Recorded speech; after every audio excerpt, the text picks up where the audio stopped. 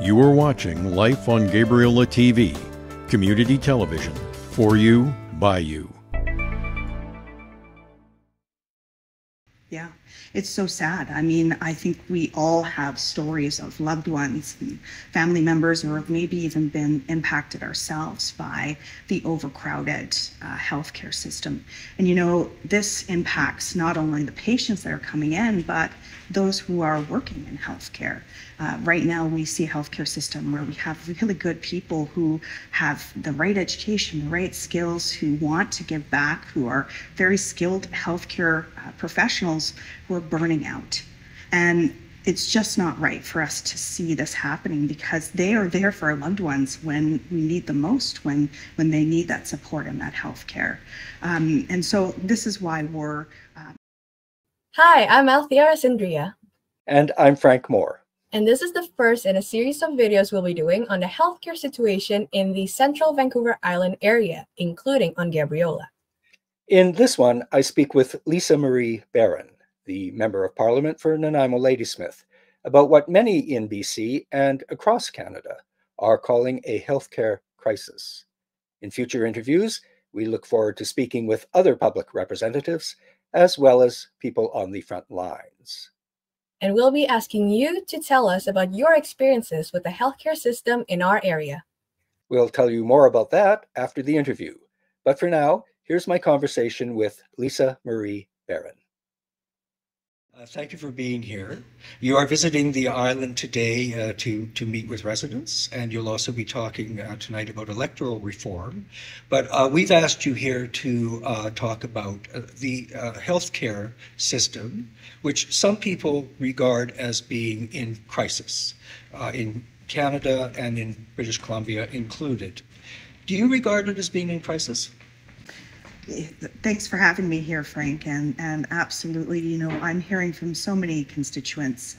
The riding is quite big, so Nanaimo-Ladysmith is the name of it, but as you know, it includes Gabriola Island, Protection Island, Ladysmith, Lanceville. It's quite a stretched out riding, and one theme amongst constituents all across the riding is people who are reaching out because they're not gaining the access to the health care that they need. And you know, we're seeing all around us the impacts of that. When people are not gaining access to the health care they need, then we have an overloaded emergency room. We're seeing people that their health is getting more and more complex, which means that they're worse off, and when we could have had things supported right from the onset. So, you know, there's just so many who are struggling with access to health care, and we're seeing the symptoms of that all around us.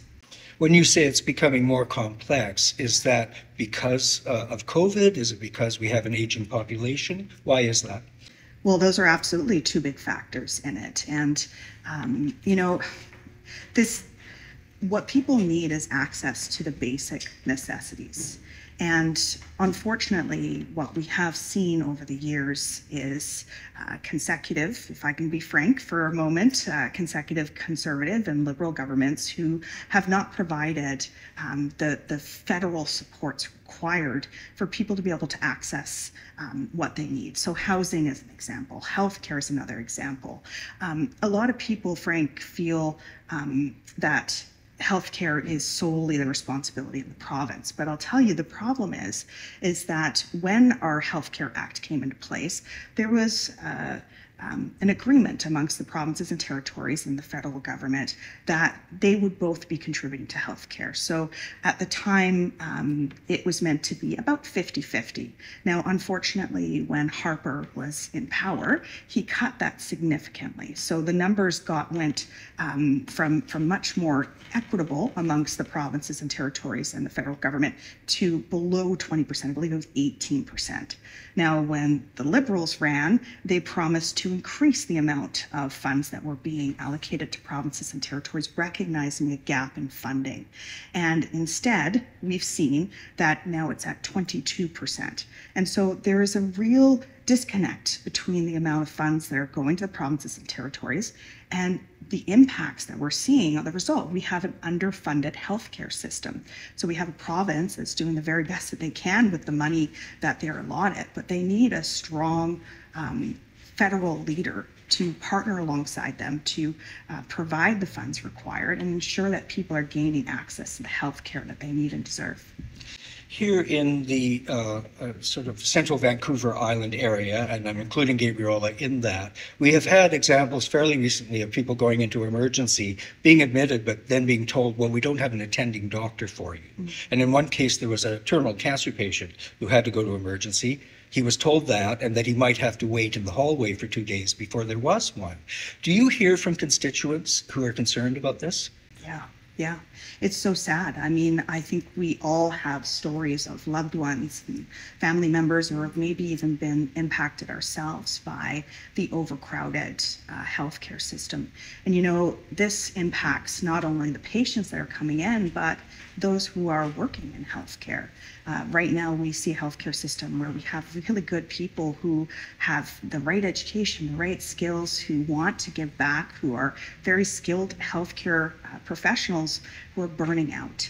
And it's just not right for us to see this happening, because they are there for our loved ones when we need them most, when they need that support and that health care. And so this is why we're really pushing, in my position as the Member of Parliament, pushing to make sure that we have, again, those federal funds being allocated appropriately. But also on the federal end, there's another piece that's really important for us to look at. We have so many skilled people that are immigrating to Canada, who are coming right here on Gabriola Island, who are moving to Nanaimo-Ladysmith, and they're healthcare professionals. They have the skills, they have the education, and they want to be able to contribute to our healthcare system that's currently overloaded and lacking in the people that we need to be able to keep up. And instead, they're working in fields that are important as well, but just aren't the fields that they are trained in and qualified in and want to be working in. And so another piece that really needs to be looked at is ensuring that we have a review of the qualifications and credential requirements for people to be able to work in the profession here in town. You know, it's just not right that these people are not working in the field. So there needs to be an overhaul of that to make sure that the people that are able to work in healthcare are working in healthcare in our communities. You mentioned that people often point to the provinces as having primary responsibility for healthcare, but what should be the federal government's role? Yeah. There's so much the federal government can be doing. You know, right now we're not seeing, as I've mentioned multiple times, the funding being allocated, but we need that leadership. We need that Canada-wide strategy. You know, there's been many frustrations, if I can be frank. So I worked in mental health and addictions before I became Member of Parliament, and I saw the impacts on people in our communities when they're not getting the supports that they need. We're seeing a mental health crisis. And in the last campaign that I ran in and was successful in becoming Member of Parliament, I heard the Liberals saying over and over that if elected, they would allocate $4.5 billion in mental health transfers to provinces and territories. Well, this was a really great soundbite, but unfortunately, we haven't seen a single dime of that being transferred to provinces. So I would like to see a government that takes the leadership required to not only make promises, but to follow through with those promises. The other piece of concern for me is that we're seeing what happens when we have a Conservative government in power in the provinces across the country. We're seeing what happened historically when they were in power federally with the cutting and gutting of services. We're seeing the expansion of for-profit healthcare happening in provinces across the country that have Conservative leadership. Now, this is highly problematic because we need to be investing in our public healthcare system so that everybody can gain access to the healthcare that they need.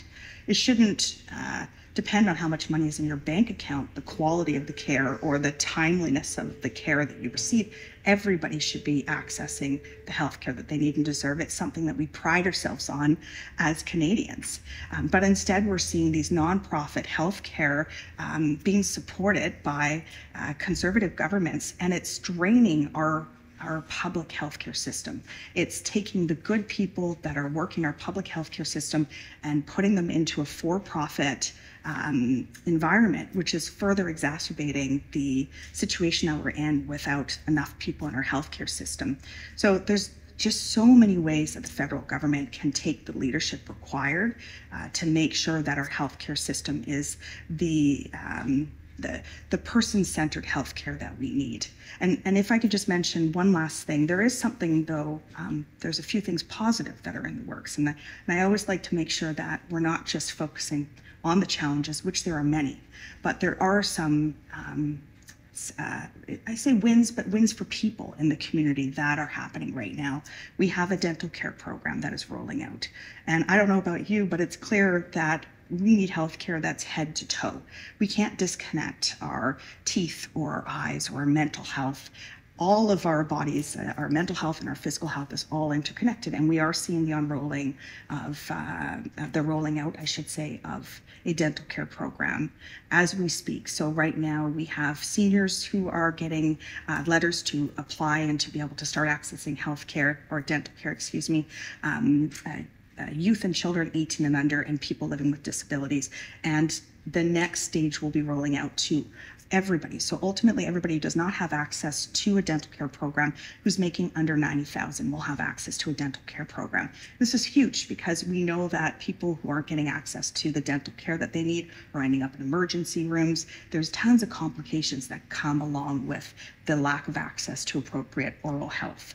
And then the one other piece that's coming out as well is that we're looking forward to the announcement that's set to come out the end of March around truly having that national public pharmacare plan that we need in place. And so we're going to keep pushing for the healthcare to be in place that Canadians need and deserve. The dental care plan is the biggest expansion of healthcare that we've seen in generations, and there is some good things coming and lots of work still left to be done.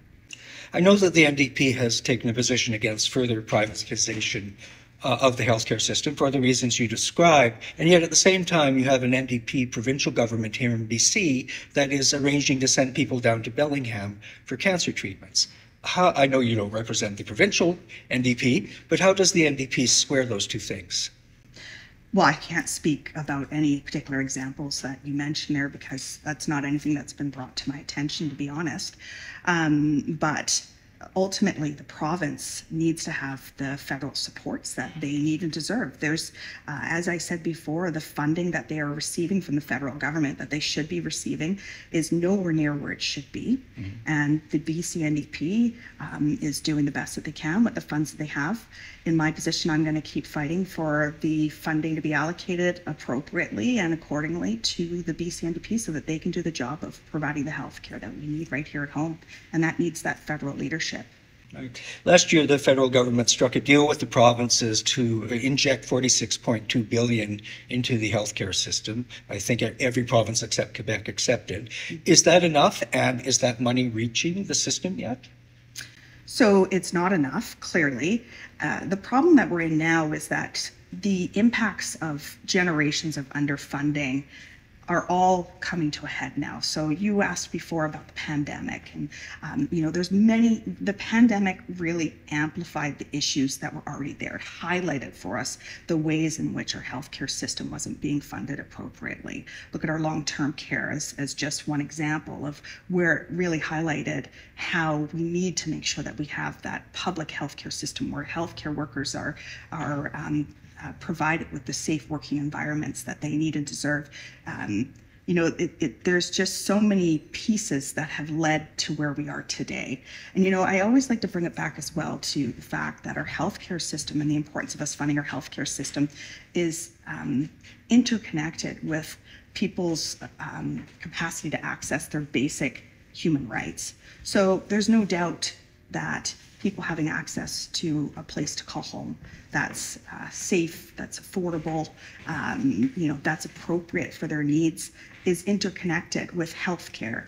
I'm trying to think of more examples, but it's just people are struggling in so many ways right now because of the cost of living increasing, and our healthcare system is so interconnected with that cost of living. And so making sure that people have what they need and deserve, so that way it just all interconnects together to. Yeah. You mentioned that dental health care is coming, yeah. And I know the NDP had a hand in causing that to happen. And in fact, you have a lot of influence with the current federal government because you basically have an agreement which helps to keep them in power.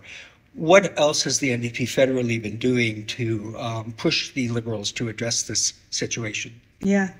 Well, the NDP made it happen, Yeah. if I can turn that around a little bit. So the NDP has been pushing for dental care for a long, long time. We did see the Conservatives and the Liberals working together, as they do, to vote down dental care twice. And so finally now we are seeing dental care being put into place. Now, what the NDP and Liberals have done is something that we need to see more of. We need to see parties working together to push for solutions that are timely and are going to meet the needs of Canadians. So the NDP and the Liberals are together on a supply and confidence agreement that basically said, here's the things that we can agree on, but I can assure you it's been a challenging road because we are still the opposition party. There's still so much that needs to be done that's not currently being addressed by the supply and confidence agreement, and we keep pushing for those. However, we have seen successes as a result of this work through the dental care program, through pharmacare that's coming.